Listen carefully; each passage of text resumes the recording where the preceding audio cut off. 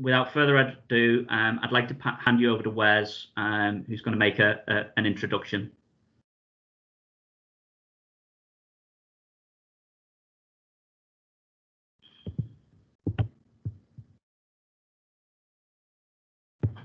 Oh, sorry, Wes.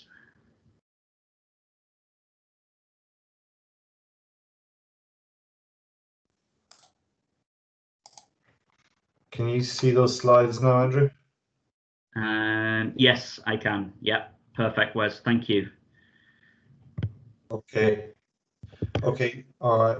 I'll keep this brief. What I want to do is give a kind of broad introduction to the Moses project, and then let Christina get into what we did in the actual Belfast case study.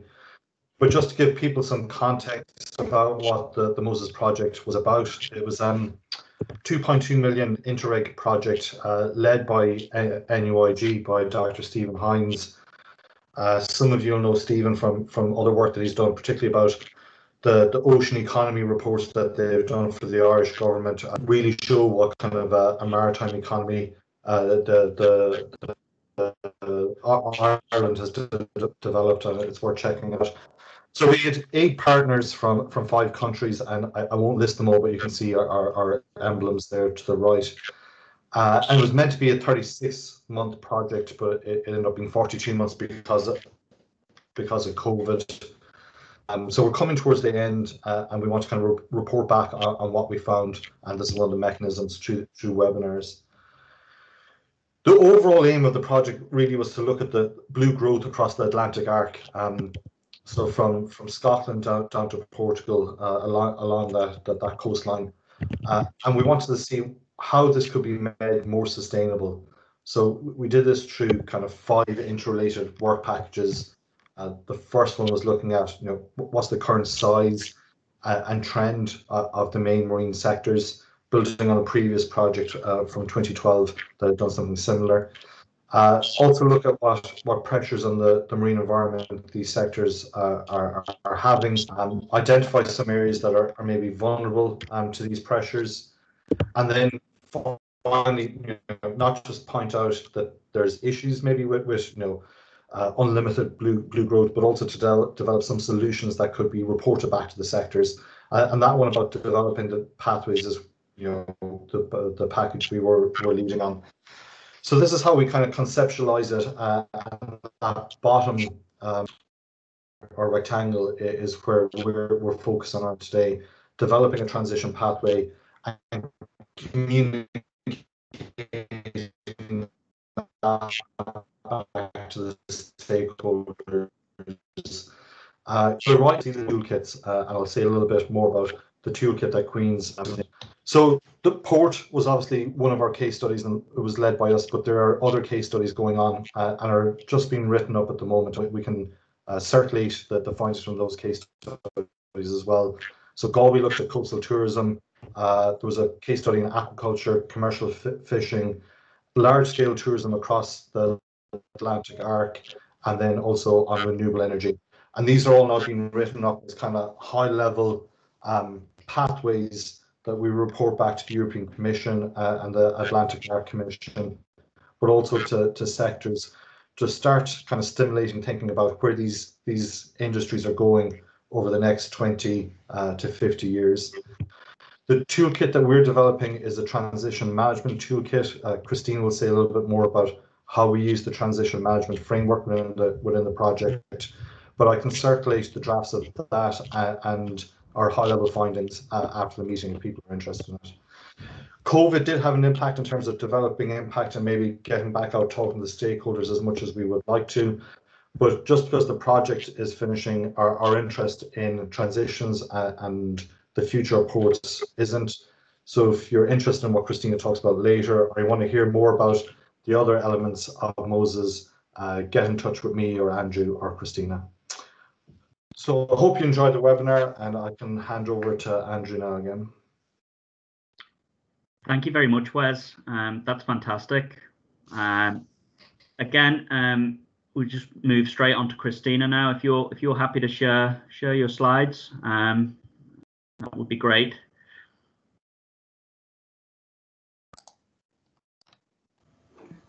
Okay, can you see my presentation, Andrew? Excellent, Christina. Thank you. Okay. Okay, good afternoon, everybody. My name is Christina Kelly and I am a research fellow in the School of the Natural and Built Environment here in Queen's University.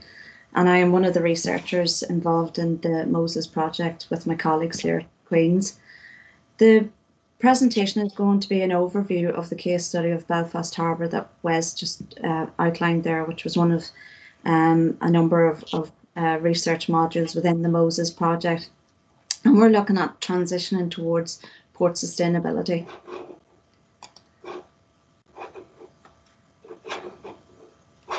Just apologies, is this?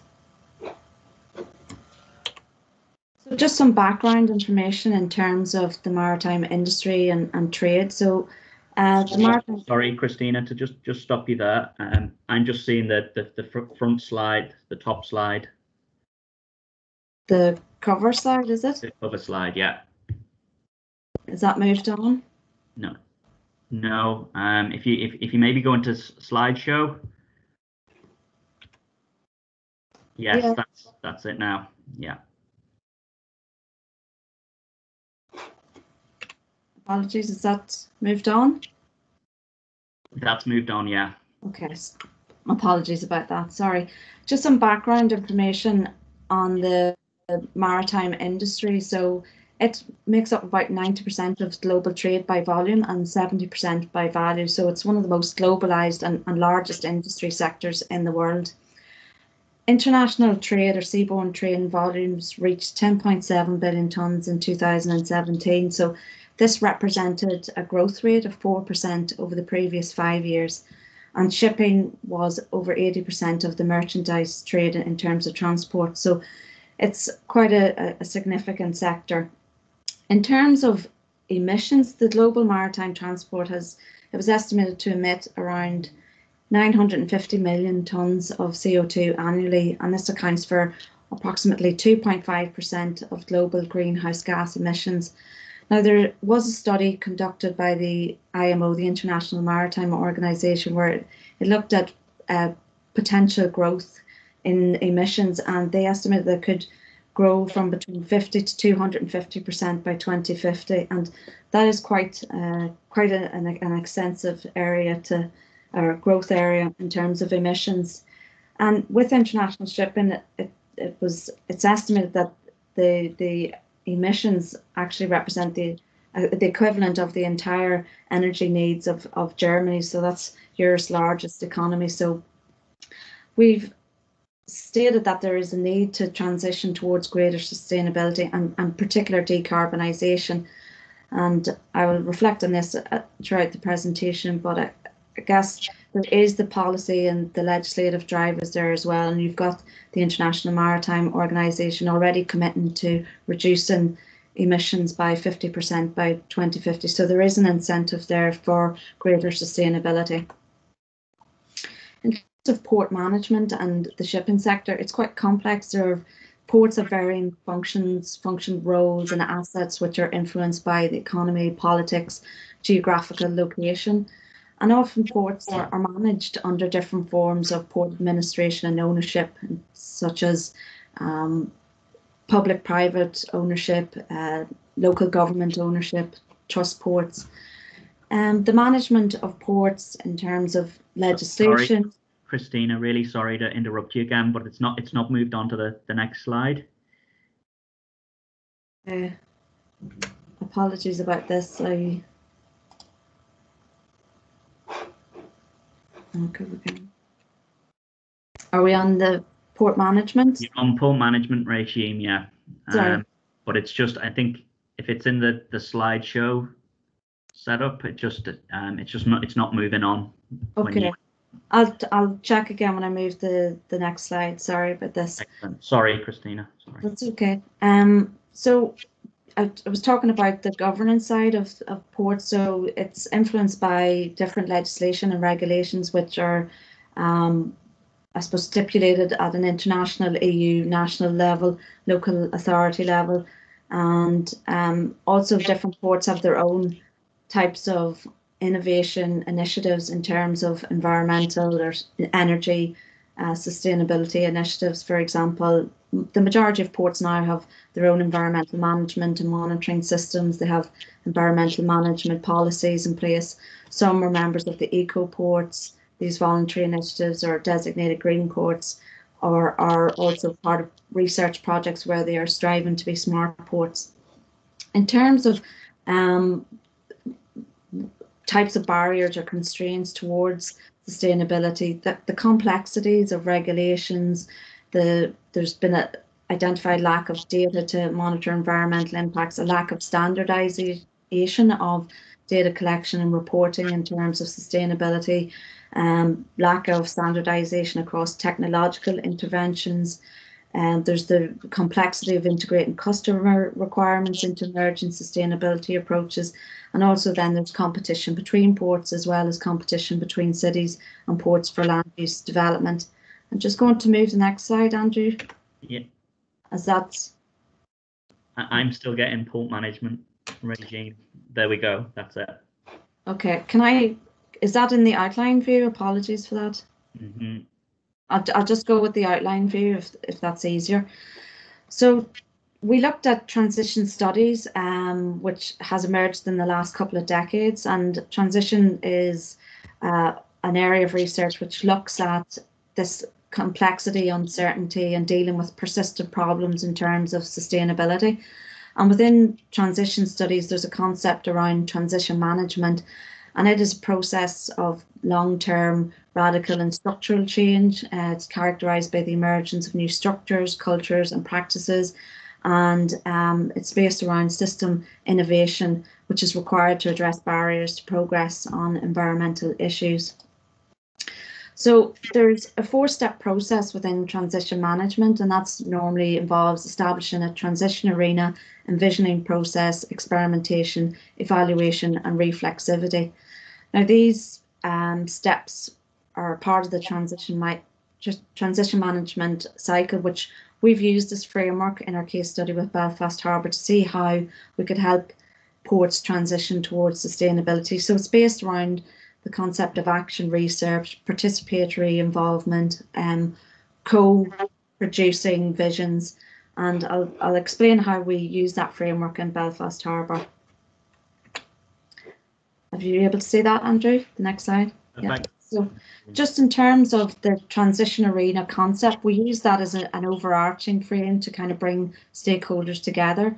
And in Belfast Harbour, we held a workshop in 2019, but we also had some online surveys and online interviews. And as part of that first phase, we wanted to bring stakeholders together with an interest in ports and sustainability, and we wanted to explore opportunities and challenges, identify drivers and barriers towards sustainability. We also identified priorities that would help to transition towards sustainability within Belfast Harbour. And as part of those initial research exploration, those first stages of the research, we've noted that there was a focus on the short to medium term, and there was a need for maybe beyond the medium term to look at a long-term perspective in terms of sustainability. So taking the second step of a transition management cycle looks at developing a vision or envisioning a process. Belfast Harbour had already developed their vision to 2035, so they had within that strategy their own plans for a smart, green, connected port, a waterfront port.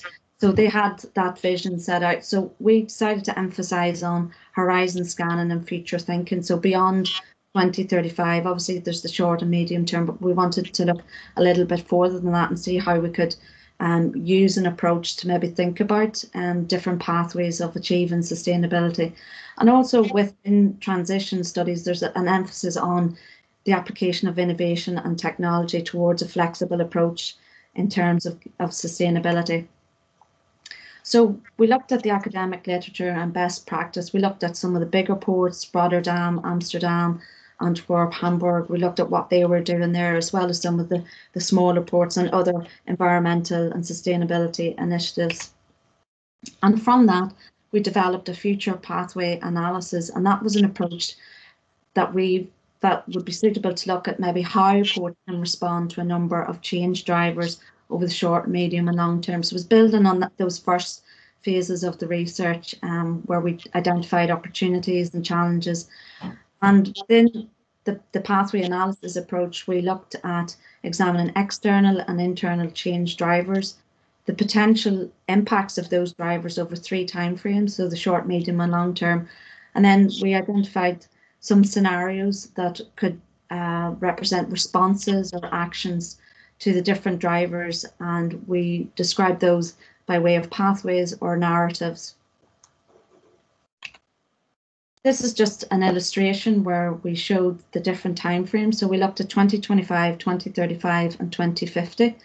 And the different drivers, we used a PESTEL framework. So looking at political, environmental, social, technological, economic and legal drivers. And then we looked at potential responses of these different pathways.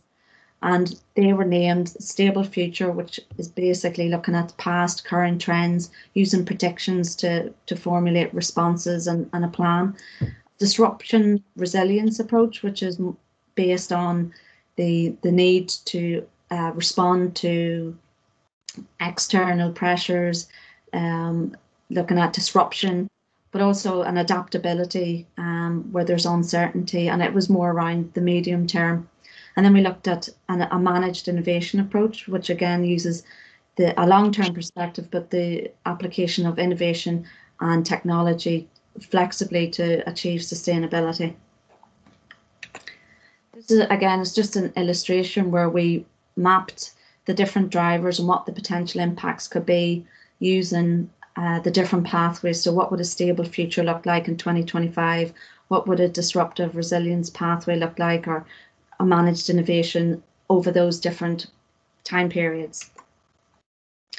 So what we did was we described the different scenarios over the different time frames and potential responses to them, and we described them as narratives in a pathways report, which we circulated to a number of the stakeholders with Belfast Harbour also. And we wanted to find out, how they thought Belfast Harbour was planning for the future, but also how their own organisations with an interest in ports and sustainability, how they also looked at the longer term perspective, or what tools they use to think over the longer term.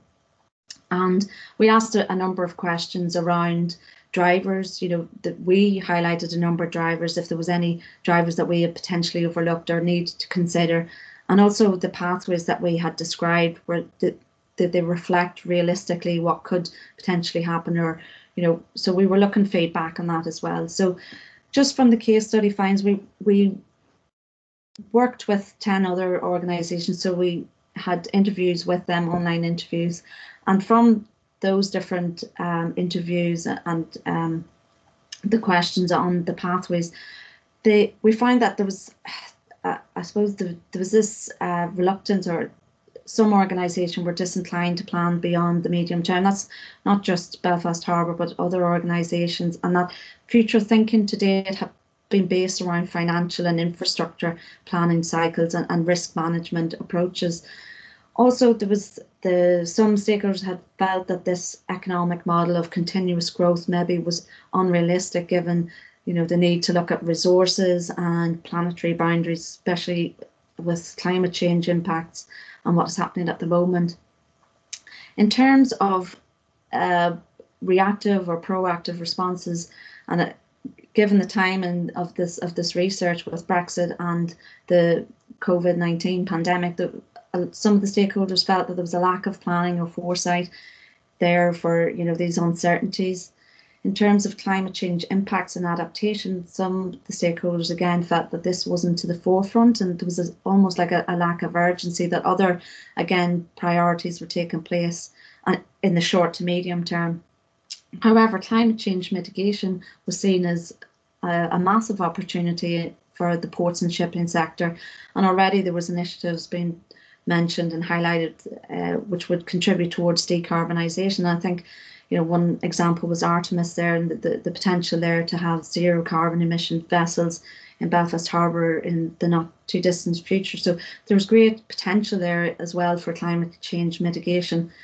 But with that, there's a need for greater investment in training these new technologies, engineering, manufacturing and design.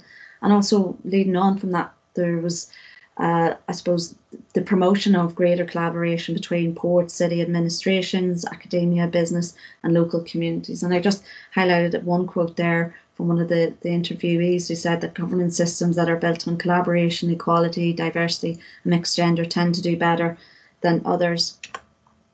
Again, where we had looked at international best practice, it was highlighted to us that, you know, we need to be sure of scalability and timing issues, that, you know, different ports of different sizes are moving at different, I suppose, speeds of progress, and to bear that in mind. And there was also some belief that maybe there was a hesitancy to grasp innovation and take risks, that it was, I mean, the potential was there and there was the planning there, but sometimes it was very much around risk management and less of an evaluation of acting versus not acting. Again, building on the current situation, there was that some stakeholders felt that there was a lack of business diversity within the harbour state. I guess, you know, building on that, surviving economic shocks from recent situations such as Brexit and COVID. And also, again, there was a new demand some of the stakeholders felt for this human experience instead of service provision, you know, that looking at natural capital, green spaces, recreation, leisure, as well with around that, the waterfront, the Belfast Harbour estate.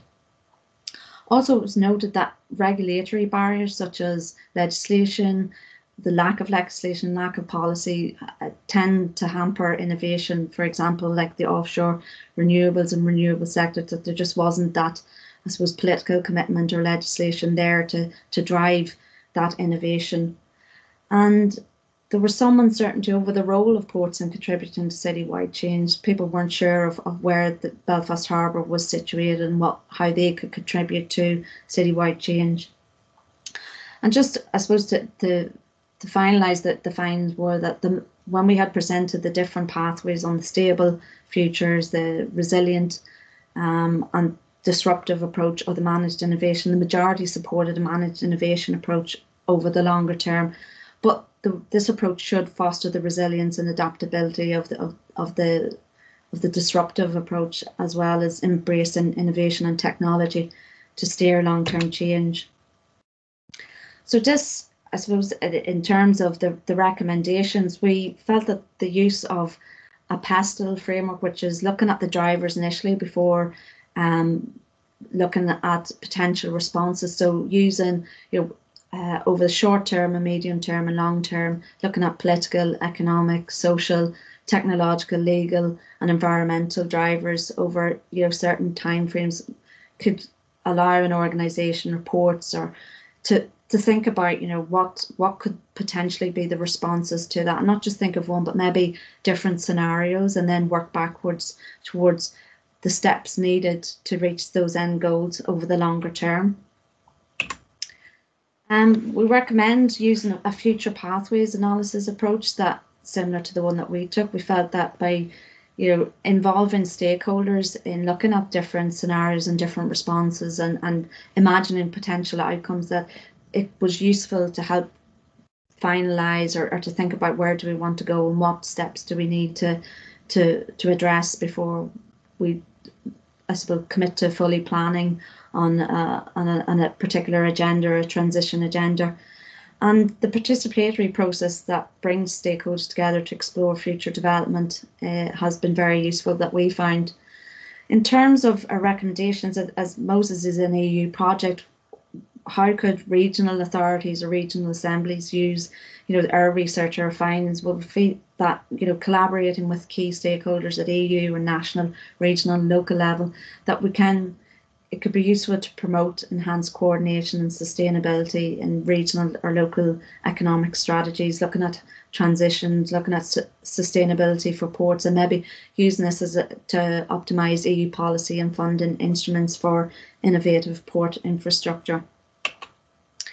So just in terms of the next steps, Wesley had mentioned that you know, the project has been extended, and although the case study is nearing completion, we would hope to make, well, we will make the findings from all the case studies available, but we're keen to be part of discussions about the future of Belfast Harbour.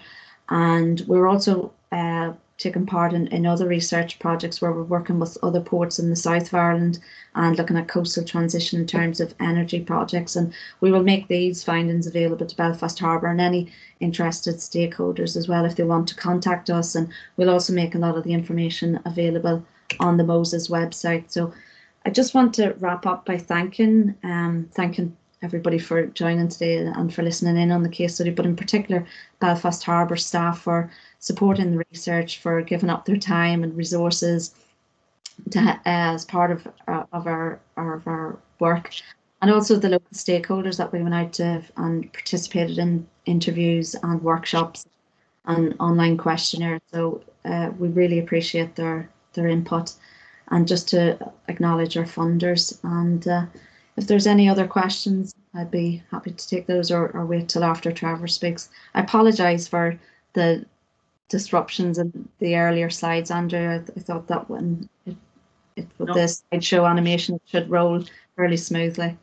Not at all, Christina. These things happen, I think. But no, it was great. Really, really great presentation, Christina. Really enjoyed it. I think just to keep with the running order, we might wait for questions till the end if that's okay. What I want to do now is I'm going to introduce Trevor Anderson from Belfast Harbour, who's going to talk a little bit, as I said at the start, about some of the activities at the harbour and also its relationship with the Moses project. So Trevor, if you could unmute yourself, that would be great, and I will share your presentation so you can talk through it if that's okay. No problem. Can you hear me okay, Andrew? I can, yes. So I'm just going to set this up, and then hopefully we can start moving through it. Okay, can you put it on the slideshow mode and see if it works okay?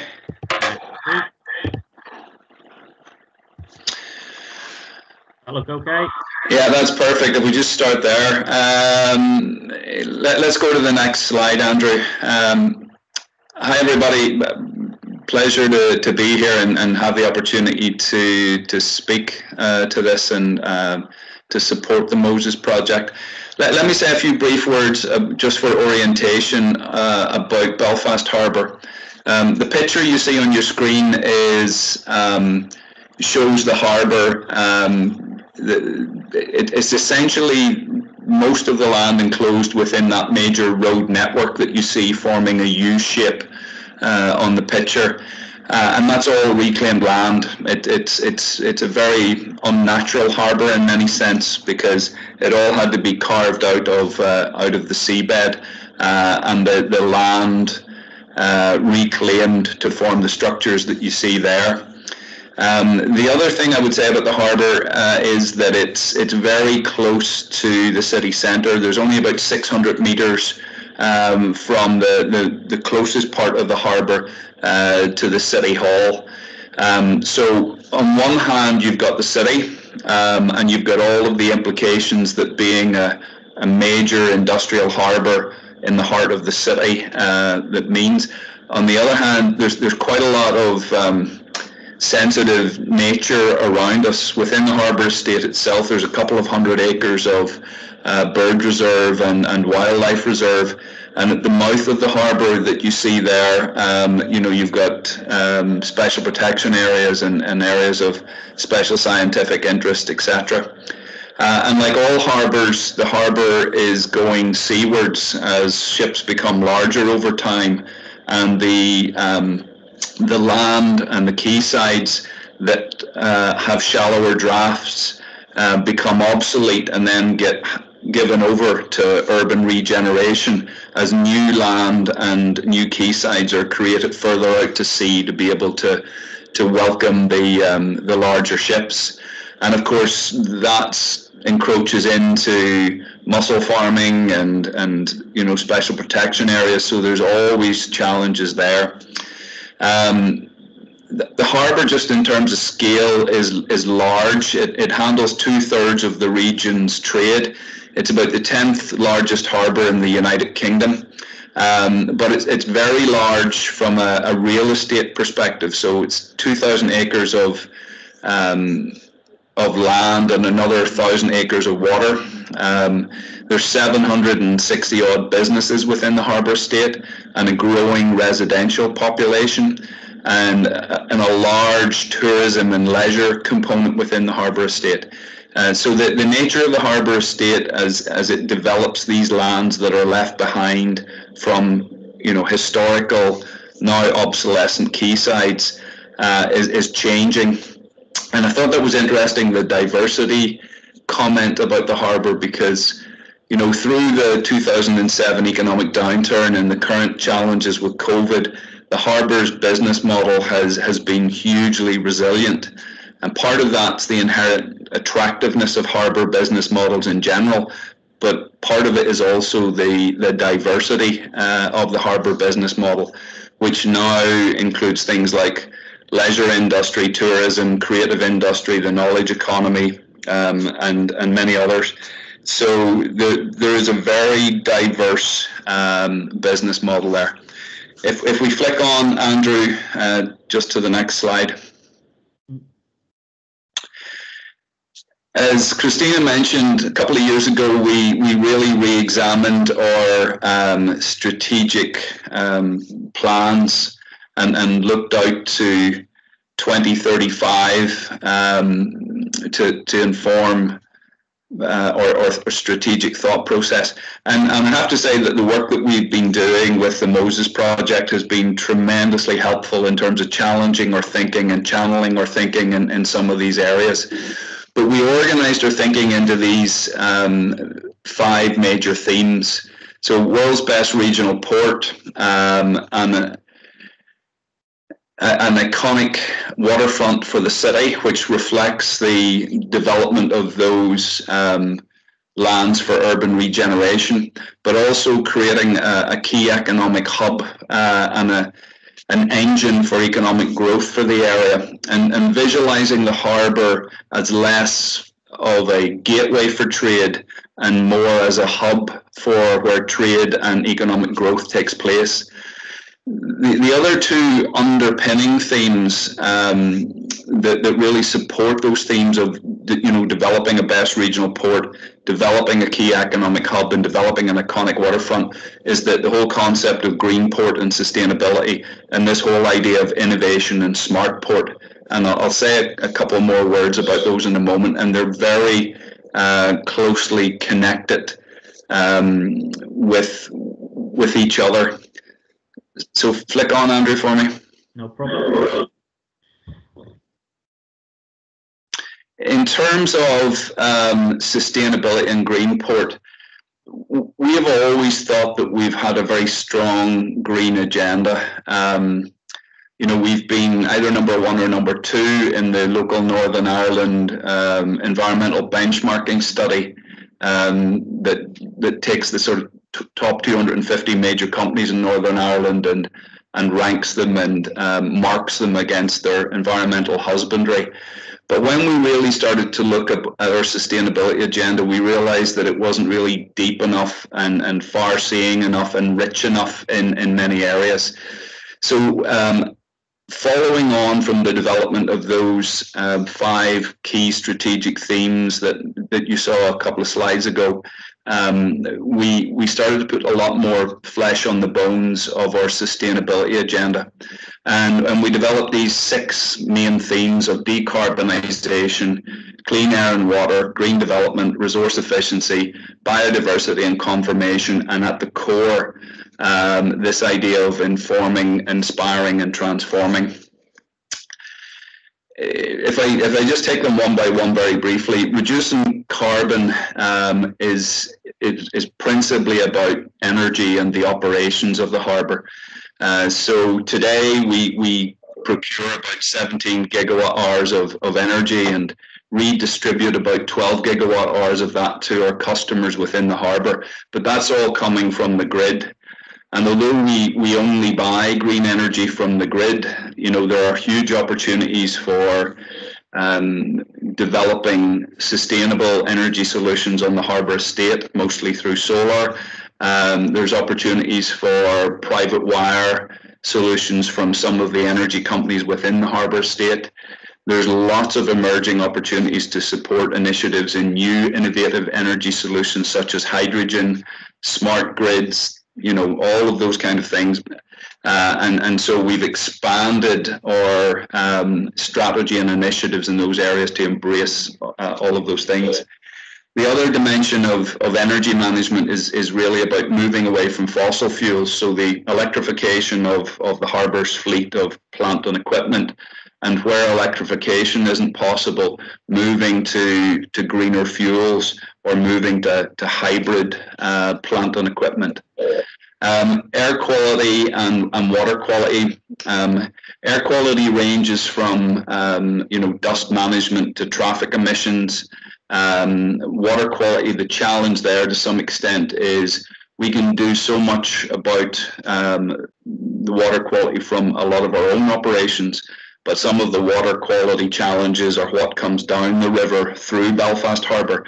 So some of that's about collaborating and working with upstream organisations.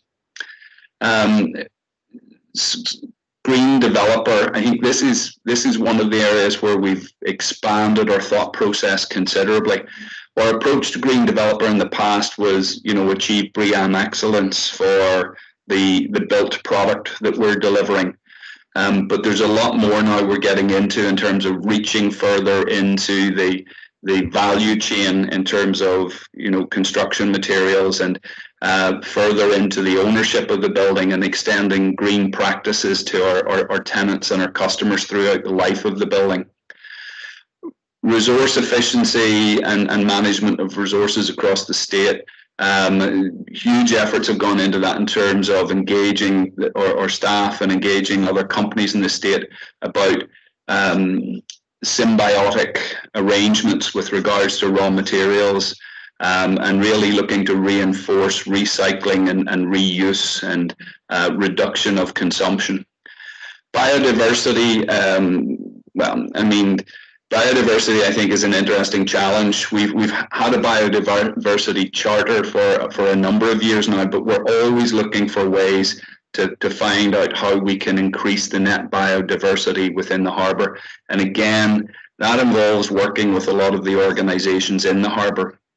And I think in terms of dealing with that inspire, inform and transform discussion, it's important to understand what the harbour is in that respect. With 760 odd businesses in the harbour estate, the harbour is more about the place where business happens as opposed to just being an organisation. So, you know, there's 25,000 people work in the harbour estate, but only 150 of them work for Belfast Harbour. So achieving sustainability is as much as taking a leadership role and engaging with all of those other entities and helping them to adopt sustainable practices. If we just move on, Andrew. No problem. Thanks. Closely linked to sustainability as a key enabler of our strategic themes is the whole idea of smart port and innovation. And since we developed the strategic themes, we've also spent quite a bit of time over the last 2 years really fleshing out our digital ambition and our digital and innovation roadmap. And we kind of come up with this strapline to help us organise our thoughts of supporting our journey to be the world's best regional port, unlocking new levels of sustainability, agility, productivity and value generation for the harbour and its stakeholders through partnership, innovation, processes and technology. So that whole idea of partnership is key. The whole idea of innovation and unlocking new levels that previously we couldn't achieve through more traditional means is fundamental to the thought process here. If you just move on, Andrew. So not to spend a huge amount of time on this slide, But there's a few things on this that show the connection between sustainable growth and innovation. So at the core of our innovation agenda are a number of key things. One is providing connectivity throughout the harbour estate and beyond that enables productivity within the harbour estate, enables capabilities such as mobility, people working throughout that 2,000-acre estate having access to the information on a timely fashion to be able to do their work efficiently without having to return to the office to get information or to update information. Internet of Things solutions, so that all of the assets within the harbour estate can be monitored remotely and can be managed in a more predictive maintenance orientated fashion, and all of that requires connectivity.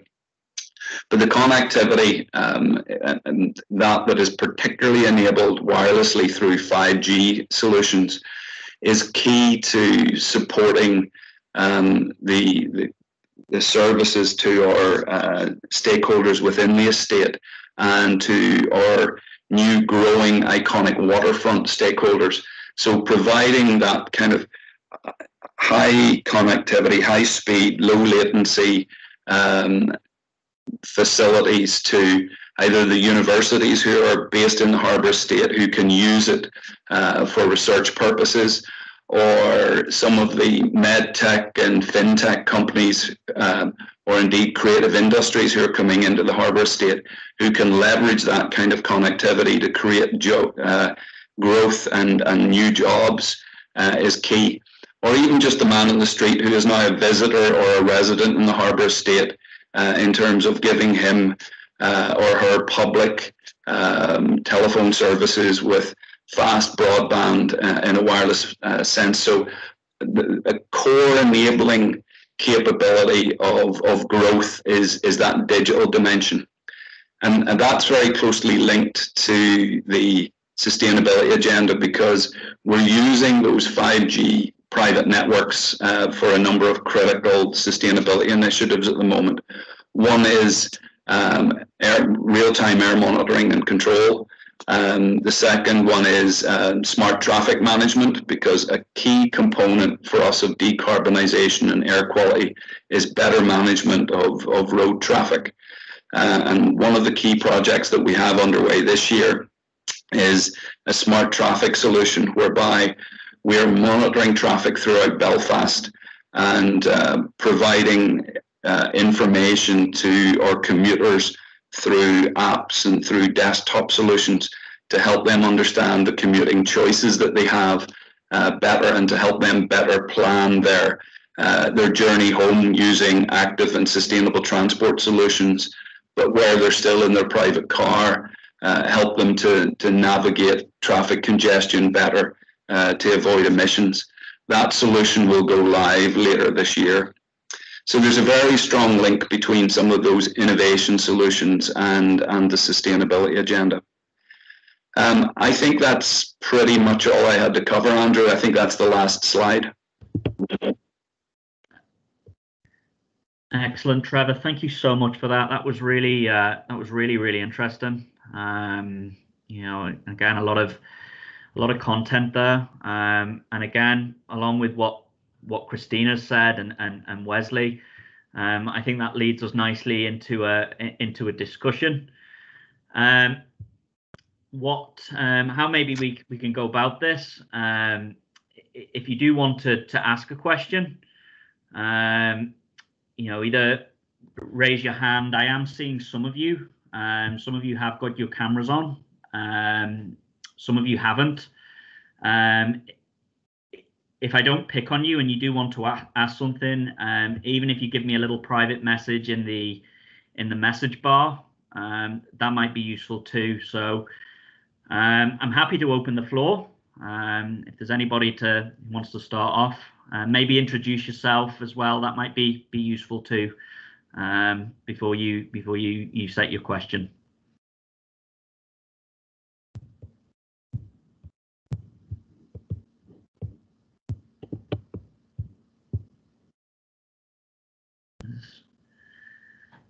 Well, if we've not got anyone to start, I've actually got a quick question, and it's project related, but it's mainly to try and to see from the research, has there really been any examples of best practice that have emerged, particularly with port management? It could be through some of the case studies or just through some of the general research. So if I could pose that one. Thanks, Andrew. I mean, we looked at, I suppose, the well-known ports, Rotterdam and Amsterdam, and what they're doing there. And I suppose to touch on what Trevor mentioned about the innovation and the technology, what Belfast Harbour are doing there. I suppose in Rotterdam they have used very intelligent, smart Internet of Things systems where they are, I suppose, increasing efficiencies and effectiveness around the port, so that you have sensors on ships and sensors around the state, so that everything's connected, everybody knows what's happening in real time. And then I suppose in terms of port activities, the ships that are coming in, that they know if there's a space at the harbour available to prevent that, I suppose, the delays. And with the prevention of delays, you've got the prevention of emissions and the air quality issues. So there's a lot there in terms of technology. Those bigger ports, obviously Rotterdam, Amsterdam, there's the scale there and the investment. So, but seeing what they're doing, and obviously what Trevor has mentioned with Belfast, what they're doing there, they're starting to connect, to link, to talk to each other in real time to see what's happening. And again, that efficiency, reducing delays, the traffic management, again, that's all contributing to sustainability, and hopefully in terms of emissions and the reductions and striving towards decarbonisation. So there is a lot happening, and I think even though you have the bigger ports, what's happening in the medium-sized and smaller ports, there's examples of collaboration in the smaller ports where they're looking at the hinterland, looking at the impacts of the traffic management from the ports on the rural areas and the countryside, and working there. That's more working collaboratively with stakeholders and councils, again in traffic management there in relation to emissions. Other example, I mean, we've got Artemis as well on our doorstep. There's a great example of innovation and technology there. And Belfast, it's been mentioned before, is a great location, site, harbour site, the airports, the university, research here as well. Our own locality, best practice there. So yeah, there's a lot. I probably only mentioned a couple, but in our reports that we'll make available, there's some good examples and links there to best practice. Excellent, Christina. Thank you very much for that. I've actually just got a question. Is there anything you would like to add, Trevor or Wes, or are you okay? And maybe make a very brief comment just on what Christine says. So we've collaborated a lot with Port of Rotterdam in particular to understand some of the lessons learned.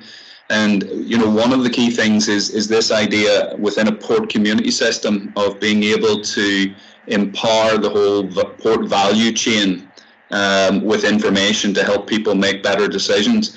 And as Christine says, in the Port of Rotterdam, it's mostly about managing shipping arrivals to avoid congestion at the port and ships' emissions at the port whenever they're queuing to get in, and providing the opportunity for those ships to slow steam and have less emissions on their journey to the port. Within a port like Belfast Harbour, it's less, the value proposition is less that, because we rarely have ships queuing for the port in the same way as Rotterdam would do. But they're taking the same idea. There's a huge opportunity to try to empower the inland value chain with information. So if you can share information about cargoes more effectively, if you imagine the local haulier who's driving his truck to the port to pick up a cargo, if he's much better informed and can much better plan his activities, then he's less likely to incur waiting time on his asset and his asset is less likely to be sitting in the port with its engine idling, emitting, carbon dioxide, etc.